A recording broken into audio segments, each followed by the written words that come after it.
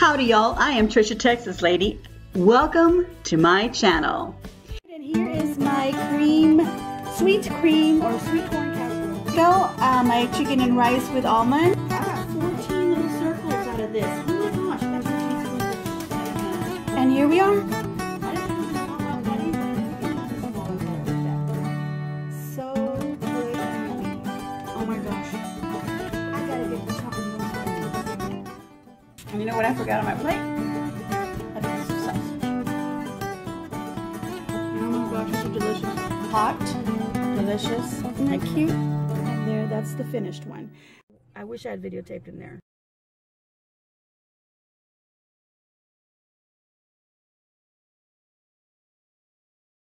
Howdy everyone, this is Tricia, Texas Lady. Welcome to my channel. Tonight I'm going to be making some pasta carbonara.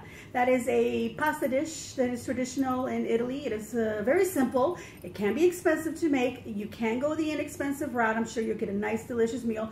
I am going somewhere in the middle towards the expensive, but not, you know, because I couldn't really find the exact top ingredients that I wanted in my grocery store.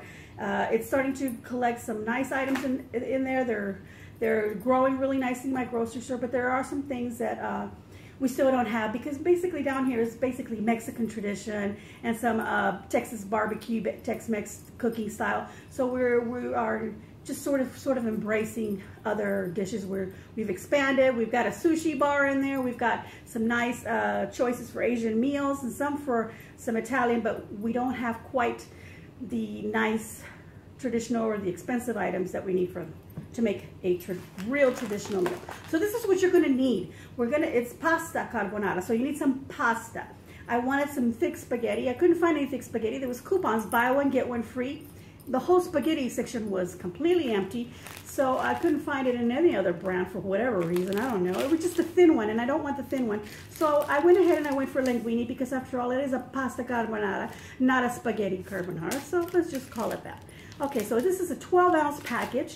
And that 12-ounce package, I'm going to cook it in some water. And I'm just going to add some water. I'm not going to add any oil. I know a lot of you have heard you add oil to the water to boil your pasta. But you know what? I grew up just making it with water, a little bit of salt, throw the pasta in, cover it, 8 to 10 minutes, it was done.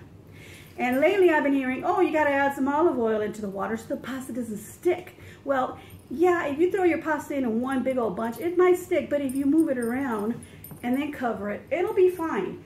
Okay, so we don't have to put any oil in it, and I found out that traditional cooks in Italy do not put oil in the water to boil it.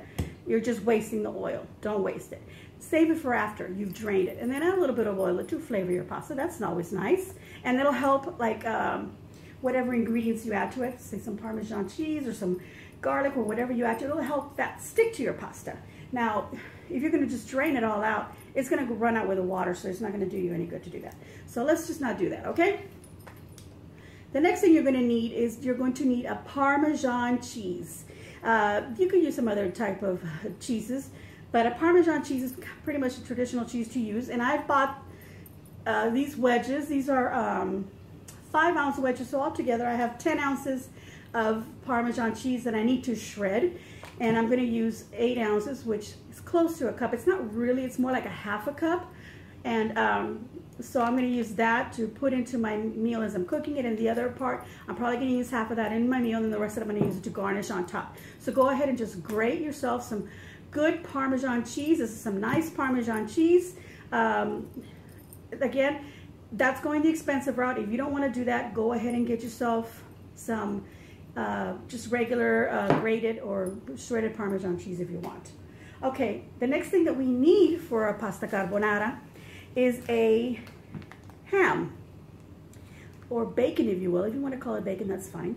We need a ham. We need an Italian ham. So I'm going to be using this pancetta. And this is what I'm talking about. My grocery store is not stocked with the good, really good quality stuff or traditional stuff that is actually used in authentic cooking. We lack a little bit in that. So this is what I got. I did find it sliced, but it was a 3-ounce packet, real thin slice, and it was holy heck expensive. And I said, why?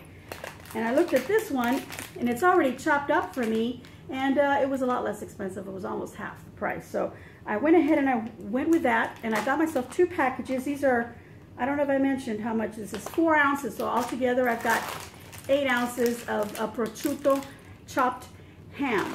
I'm going to be needing 3 eggs for the cream part of the carbonara. I'm not going to be using any cream. In traditional Italian carbonara, there's no cream used. There's nothing like that. It's just eggs. So I'm going to be using 2 yolks. That's the yellow part. So I'm going to separate the white from the yolk on 2 of the eggs. And on 1 of the eggs, I'm going to use the whole egg. These are large eggs, by the way. You can use large or extra large. Of course, I'm going to be needing some salt. It would have been nice if I had some fresh garlic, but I don't. But I do have garlic powder. Do not use garlic salt. You've already got salt in the prosciutto. You don't want this to end up salty. You may use a little pinch of salt as you're cooking it if you feel like you need that. You can do that. And you're going to need some olive oil. And then, like I said, the water that's boiling will need some salt in it also. So these are my ingredients, and they will be written down below. So if you didn't catch any of this or you decide to skip right over this, that's fine. It's going to be down below. So let's get to making our pasta. All right, so here I've got a pot of boiling water, and I'm going to be adding some salt to the water. And then, of course, my pasta. And what you want to do is you just want to make sure that it is separated. So make sure you fan it out like so. You can use a spoon to do so. Once you've got it all getting soft, then you can just push it down some more. Not with your hand, obviously. Don't use your hand. Use a spoon or a spatula to do that. Cover it up and just let it boil for 8 to 10 minutes. Just come back, check it, and make sure that it is al dente. So that's what we're going to do. And now let's get to the carbonara part. All right, I'm having some issues with my camera that keeps wanting to fall. It's not holding on very well, so we'll see what happens. I've got my electric skillet here because I wanted y'all to be able to see here. The light on my stove went out, so I need the light from above my island. So I'm just going to add a little bit of olive oil, about a tablespoon, to my pan. You can use a smaller pan, obviously. You don't have to use this large skillet. And then I'm just going to toss in my pancetta into my skillet. You can see I want to use every little piece. Costs me enough that I don't want to waste any bit of it. Okay, there we go. And they have some nice little recipes on the back side of it, so I want to use that. I want to save that part. Okay, so we're just going to get our pancetta in here and get it cooking. Now, like I said, you could use the bacon, the thick cut bacon, cut it up into little bits, and then just throw it in here, and then just cook it, until it's properly cooked. So that's what we're doing.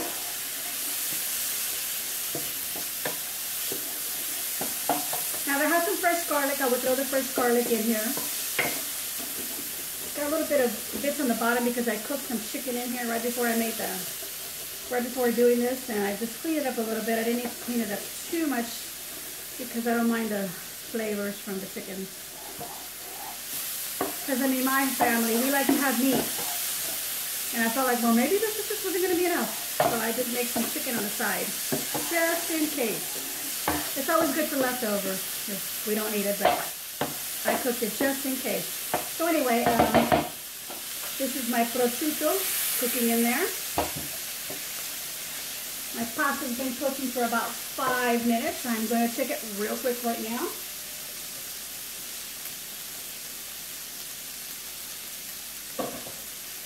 Doing great. I feel like it's going to need just 3 more minutes and it'll be done. The pasta, that is. This smells so good. Yep, I can smell it. It smells so yummy. Okay, while it's doing, more of it's cooking, let's get some eggs separated. And so I'm going to take an egg whites separated from the yolk.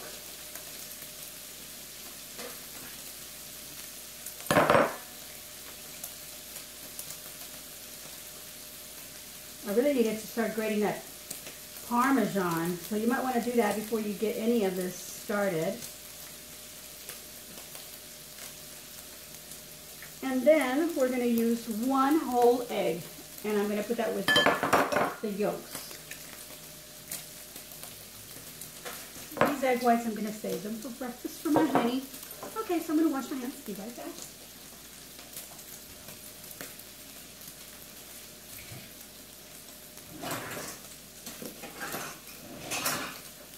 Okay, we're going to want to beat or whip the egg yolks with the 1 egg white.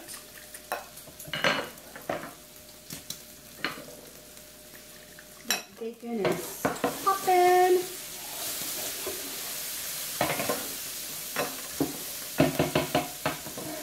So we want to get to grating that Parmesan as well. So let's get to it. I'll need a separate bowl just for that, or a plate. Yep. Let me get one. I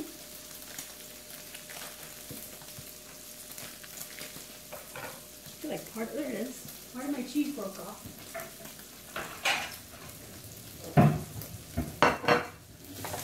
Okay, I'm going to turn this bacon off because I don't want it to burn. I keep saying bacon. My pancetta. Look at that. And it hardly made any fat in there, so that's a good thing. I'm going to turn this off completely.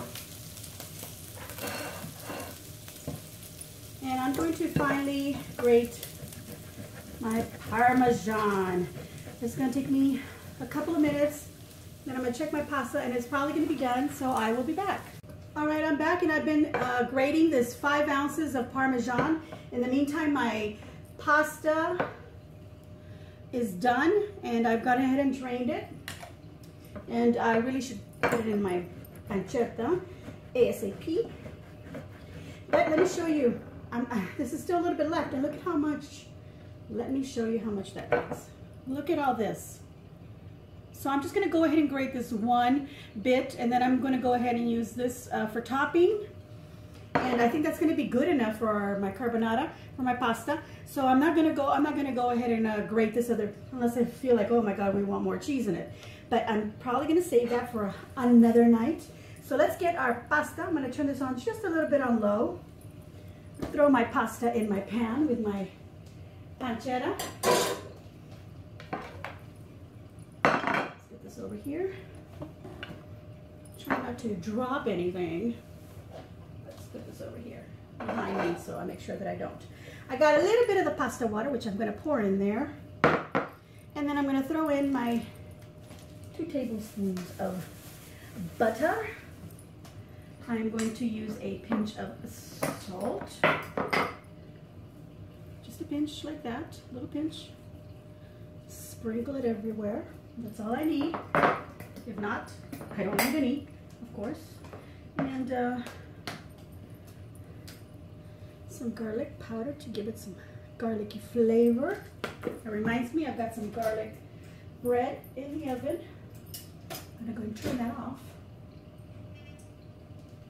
So I forget it a lot of times that it burns on me when I buy that toast one. Not the long garlic bread, but the little Texas toast ones. I always end up burning them. Okay, there we go. Whoops, a little drizzle of olive oil. Whoa, I am just dropping everything.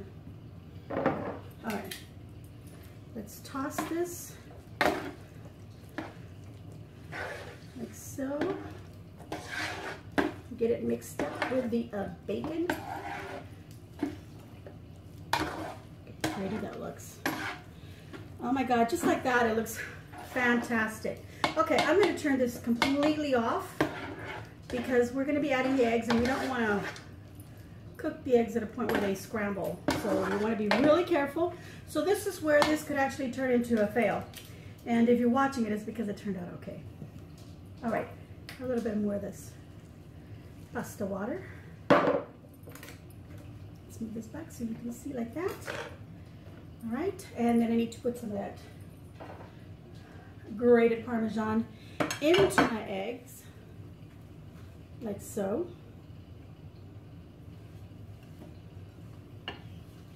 Blend that up. This is what makes our cream. So we don't need to add any cream to this. It's already melting and sticking together. From just the heat in here, a little more of the pasta water. And then we're just going to mix it up into it. That was a lot of cheese going into that egg. So I've got clumps here. Okay, this is turning out really well. Oh my gosh. And it looks so good. Let me make sure that cheese gets broken up.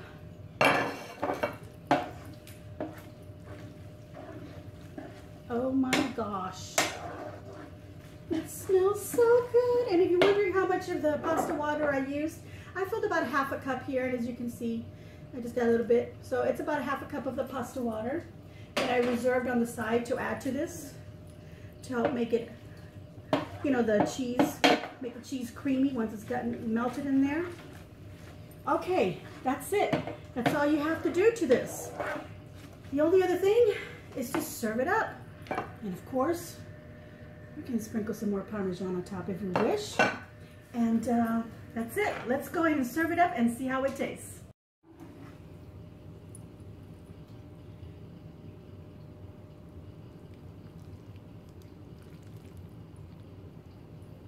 Look at how beautiful that is.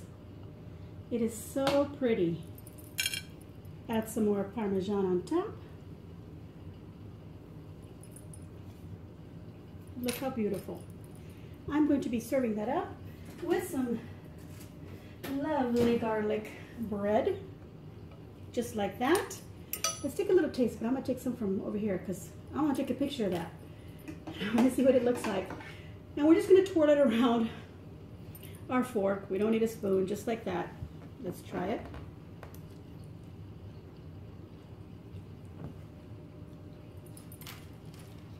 Oh my gosh, delicious. And I'm not just saying that. This is really, really delicious. Okay, I hope you like my easy, somewhat expensive. It's your choice how you go with the cost of your ingredients. But I hope you like my recipe. I hope that you will try it. And if you have your own recipe for pasta carbonara that you'd like to share, if you have a link to a blog or to a video, please go ahead and link it below. Let me know what you think. Leave some nice comments. Please give me a big old thumbs up. Bon appetito. Subscribe. And as always, enjoy.